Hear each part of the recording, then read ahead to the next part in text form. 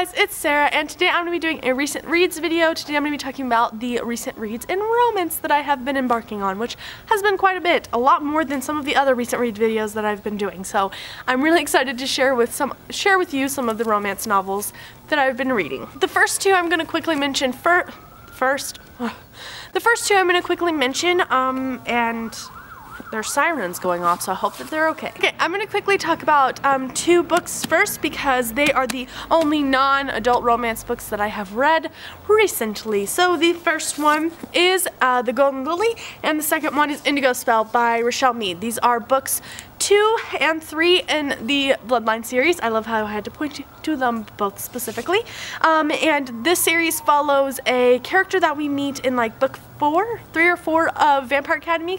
Her name is Sydney, and she is an alchemist, and an alchemist in this world basically takes care of vampire messes.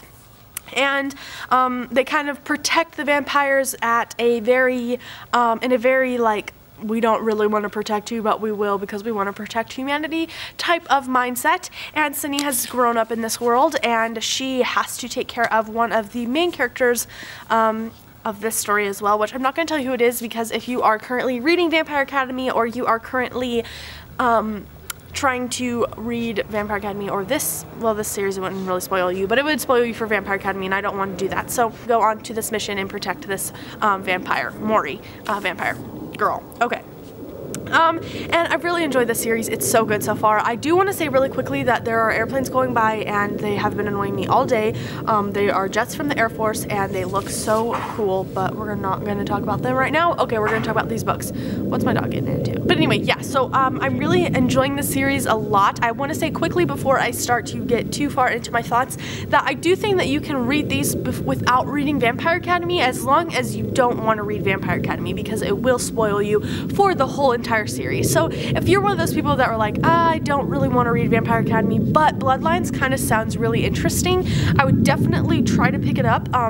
Even if you're kind of on the fence about it, it explains the whole world, it explains Sydney's whole world, it explains, you know, everything that happened in Vampire Academy, it explains the characters, and it explains a lot, and I feel like if you wanted to go down that route, you might actually enjoy these more than people who've read Vampire Academy did, just because of Sydney's mindset is a little bit annoying when you've read 6 books about vampires and love them, and then the main character of this book hates them. So it's kind of hard to get acclimated to that, but I do really enjoy the series. I think I gave this one 4.5 stars, mostly because of Sydney's mindset still, and the way she acted towards the vampires. I kind of got a little bit annoyed, but I really enjoyed it. And in this one, I gave it a 4.5 stars because it was a little bit predictable in a way that the other books weren't, and I kind of disliked that.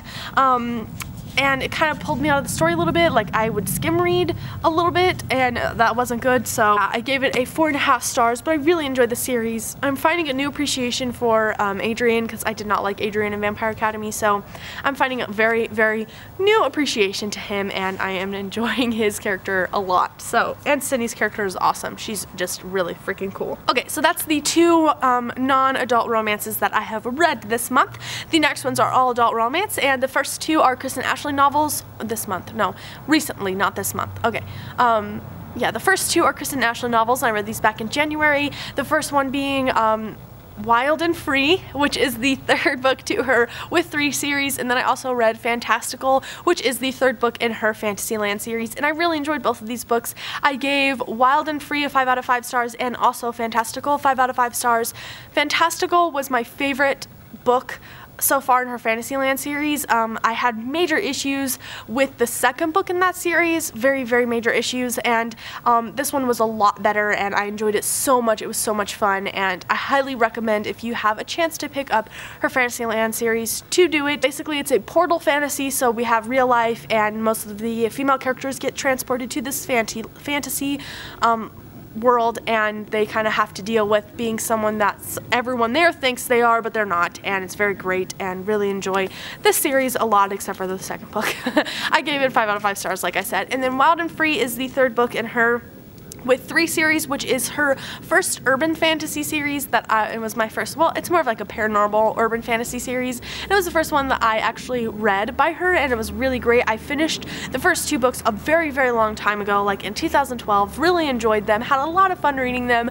I actually read them out of order, but I would not recommend doing that because you miss a lot of important information, and I definitely would not pick up the 3rd one until you've read the first 2, because definitely has major spoilers and things like that.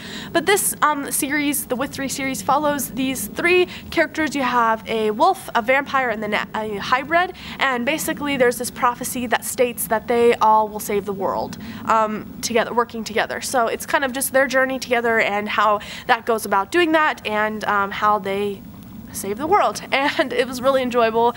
Yeah, I really liked Abel and Delilah, which are the 2 main characters of Wild and Free, and it was a lot of fun. My girl Kristen Ashley wrote me a good one. The next book that I read was a copy that I got off of NetGalley, and it's called Playing for Keeps, and it's the 2nd book in the Playmaker series, and it is by Kate Donovan. And this book is following a quarterback of a very popular football team and a female who is a like a business woman, like an entrepreneur. What is that called? Kind of like a, she's not really a graphic designist, but she kind of does like commercials. She makes commercials. I don't really know what that's called, and I can't remember, but it's really good. I really liked it. I gave it a 3 out of 5 stars. I really liked the football aspect to it. The author did a great job with like making it really football-esque. We had a lot of football games that we got to sit in and watch, and I felt like I was actually watching a football game, which was really nice because I actually read this on Super Bowl Sunday, so that was a lot of fun. And yeah, I just had a lot of fun reading it, and like I said, 3 out of 5 stars. The next book that I read was The Game Plan, which sounds like another football game, a football fantasy, but it wasn't. It is actually the 4th book. Is it 4th? 5th book in the Neighbors from Hell series, which is one of my ongoing favorite adult romance series, and it follows these characters that hate each other in the beginning, but then really like each other at the end, and it's a lot of fun. I will say that I don't know. I know some people have problems with, you know, main guy characters being mean to female characters. I've taken a lot of notice to certain issues that's been going on in the romance community and just the reading community in general, and I feel like this topic is brought up a lot about how you know, we shouldn't romanticize abuse, and I will say that I completely agree with that, offside, but this book does not have that same sort of pull. Like, I don't think that the male characters are particularly mean to the female characters without the female characters being particularly mean to the male characters. It balances out, and I think it makes for a really fun novel, and I really like the way that R.L. Mathewson, who is the author, writes these novels, and I've enjoyed reading them for a while now, and yeah, I really liked this one. This one follows 2 characters, and I don't really want to talk too much about their plot, but basically they really hate each other, and they do things on purpose to be mean to each other, and that always just makes for a fun novel in my opinion, like, you know, stealing the washing machine when the other person's using it, not like pushing them downstairs or anything like that. So yes.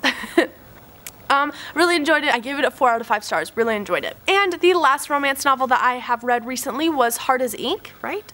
Hard as It Gets, which is the 1st book in the Hard Ink series, and this is by Laura Kane. And Laura Kane is really well respected in the romance community, and I have yet to read any books by her, so I was really excited to pick this up. And it follows this guy who is discharged from the military, and there's like this whole mystery surrounding that, and this girl who actually has ties to this guy, like her dad used to be the commander of his platoon, and he was like a Green Beret, what do they call that? Special Forces? Or is it Army Rangers is the Green Beret thing, maybe. Anyway, he was on Special Forces in the military and the Army, and her dad kind of had this really weird mystery surrounding them, and it was very intense, and so, yeah. So they kind of have history, but they don't really because they don't know each other. And so then something happens that the main girl character gets this note from her brother who's missing, and it says to go find this guy at this tattoo shop. And so she goes, and then he wasn't really nice to her about it, and he didn't really want to talk to her because he has some pretty bad memories with her dad, and he does not really want to put up with her a little bit. And then he finds out that the situation is a lot more serious than she initially thought it was, and so he finds out and then kind of helps her through it and kind of does some really cool like commando stuff. It was a lot of fun, super unrealistic, but still so much fun to read. I really like the way she wrote this novel. Like I said, it was fun and it was really action-packed and very intense and sometimes at some points, and just very great. I love military romances. They're like one of my all-time favorites, one of my go-tos, so I really liked that, and it also features some tattoos, which are really cool too. And yeah, so I really enjoyed it. I gave it 4 out of 5 stars, and I cannot wait to get on with the other books in the series. I've heard great things about those books as well. So that is all the romances that I've been reading recently. And yeah, let me know down below what you guys have been reading and picking up. Let me know what you've been enjoying. I really like to know. I have kind of had a little bit of dry spell with romances, and now I'm back into them, so I want to get into what's new. So leave me down your favorites from last year or any of your favorites currently that you have read, and I will definitely pick them up and check them out. But I hope you guys are doing well. Let me know any other books that you guys are reading and enjoying, and I will see you in the next one. Thanks so much for watching. Hope you enjoyed. Bye!